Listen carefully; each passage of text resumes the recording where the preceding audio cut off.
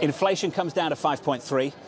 The market, the general estimate, the consensus estimate was 5.4. First question, you're cutting interest rates off the back of a downside surprise like that? Well, we had 5.3 as our forecast as a central bank. And I guess that the fact that the markets get excited that the print had surprised them by 0.1 just tells you the extent of the uncertainty that we are in. We have not quite seen a discernible trend because we had peaked at 7.8% in 2022, and we were coming down nicely. We went all the way to 4.7, and then we started to go up again, and it rose all the way to 5.6, and we are now at 5.3. There isn't a discernible trend, but a look at the components of inflation makes for an interesting read. Food prices have continued their downward trend. They might be reaching the bottom. It's too early to tell because we do not know the effects of El Nino. Core has also now come down to 4.9%, and we hope that it sustains that momentum. And so too early to tell what a discernible trend would be. Speaking of upside surprises or small surprises and big reactions, saw a similar thing in the United States last week, the other way around. You had a downside surprise. US CPI came in a little bit hotter than expected, and all of a sudden, the markets, big moves in rates, dollar a whole lot stronger, and big questions about central banks abroad and the consequences for them. Could you give us a bit of colour on that, Governor? What are the consequences for you? How independent is your policy from what the Federal Reserve may or may not do in the future? Well, we watch the Fed, we don't follow the Fed. The decisions of the Fed reflect a key institution's take on the US economy, which is the largest economy in the world. We are a small, open economy. The actions of the Fed have an impact on global financial conditions, and global financial conditions have got implications for the direction of capital flows, and thus a realignment of exchange rates. And actually, at our previous, many of our meetings in the past, we had highlighted that the tight global financial conditions have got implications for the exchange rate, and by extension could lead to an impact on domestic prices. There are a range of other factors, but we do not follow the Fed. We watch it. We started tightening policy a good 12 months before the Fed started doing it. We started in 2021. The Fed only started in 2022.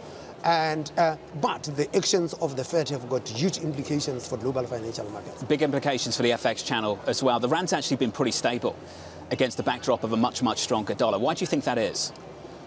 Difficult to tell. This currency gets everywhere. I think that there had been a lot of negative news that had gone into the rand. There's been a lot of uncertainty, and when I talk to market players in South Africa, I said there is an uncertainty about the elections, and I said that more than half of the world population is voting this year. What makes the South African elections so special? I said, well, the one thing is that for the past 30 years, all that we knew was one governing party, and now there is a possibility that we might end up in a coalition. And if you end up in a coalition, who do we end up with a coalition with? And this is a lot of uncertainty, which then says that the elections behind us, and now everybody knows exactly what the political outlook is. And if the concerns had been about that, that means that it takes away massive uncertainty. For us as a central bank, we have just been looking at the data and whether we are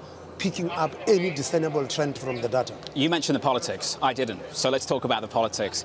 You've got an interesting calendar ahead of you. I think the end of May is the election, and your policy decision is a day after. Is that right? Yeah, that's correct. So the conversation we're having in the United States, I'll give you some colour on that, and I'll tell you what it sounds like, and I'm sure you're familiar with it. There is this belief that the Federal Reserve won't really do anything around the election, that because they don't want to get political, they'll avoid politics, but at the same time, they're considering politics to avoid being political. How does that work for you? Well, we are very clear. This is an interesting thing.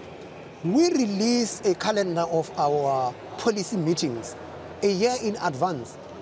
We didn't know when the president will pronounce an election, and he announces an election bang in the middle of our our policy meeting. We have got to look through that, and there is a reason why we are focused just on data, and we are taken away from the political cycle so that we can actually make technical decisions and not be affected by the political cycle. But there is also something. The president decided to insulate the Reserve Bank from the political cycle by taking a decision about the renewal of my term and those of my deputy governors and the term of the Commissioner of the South African Revenue Services. Make those decisions ahead of the elections so that it does not get affected by the political cycle. So we make our decisions based on data, based on our outlook for both growth and for inflation. So congratulations on a second term. I do have a final question though. The conversation with the Treasury about a new inflation target, where are we with that? And do you expect to come to an agreement sometime soon? There should be an agreement, but I don't expect anything to happen before the elections. This is not like our policy calibration decision. This is about the framework and making changes on the framework. The Treasury had commissioned a macroeconomic review, and as part of the budget documents, they did release a document on the macro review, including the consideration of the lowering of the inflation target. That is a conversation that we would continue. The manner in which the process works in South Africa is that the minister makes the announcement about a target, but there is a process towards that announcement, and that process is a technical process between the Reserve Bank and the National Treasury.